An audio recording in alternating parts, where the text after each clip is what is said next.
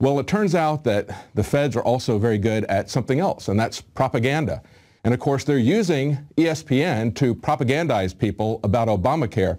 But you better not try to run an ad that mentions the name of Jesus or God, not at ESPN. Now remember that this is a Christmas ad for a Catholic children's hospital. And this kind of censorship is really only strange if you don't understand the real role of the professional sports leagues and the professional sports media in pushing the federal government's social engineering. We've seen this before, as Alex pointed out last week, in the Daniel Defense ad being banned from the NFL, because quite frankly, it showed a man taking his rightful responsibility in protecting his family with a firearm. Nothing at all offensive about it, unless, of course, you're pushing the government's anti-family, anti-Christian, anti-gun agenda. Then it's very offensive and it gets censored. Now, so as we've seen with this ESPN story, your boycott can have an effect.